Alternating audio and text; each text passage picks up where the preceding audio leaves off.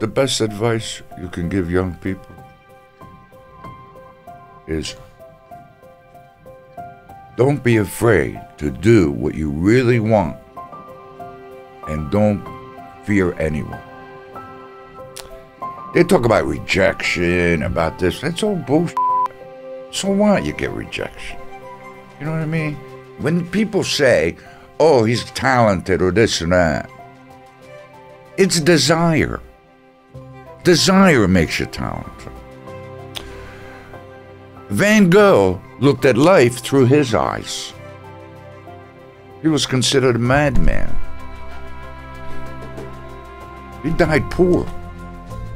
But they sold the sunflower painting for $40 million. And someone said, is it worth that much? He said, yeah, now it is.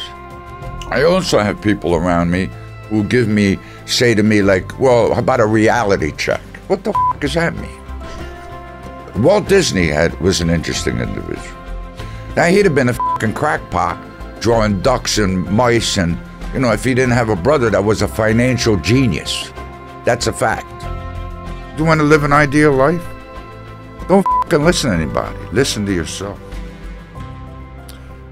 Because you're going to get all different kinds of advice from people, and guess what? Then you're going to get older, and you're going to regret not doing what you really wanted to do.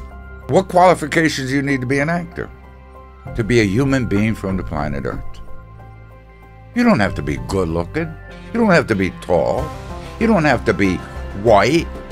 You don't have to be black. You don't have to be green or yellow. Just a human being from the planet Earth.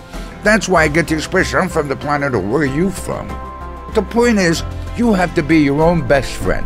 You want to live an ideal life? You got to be your own best friend. You have to listen to that inner voice. Figure out what you want. That's the key. You got to figure out what you want. Forget about what you want to be. What do you want? And that's what you got to do. That's it.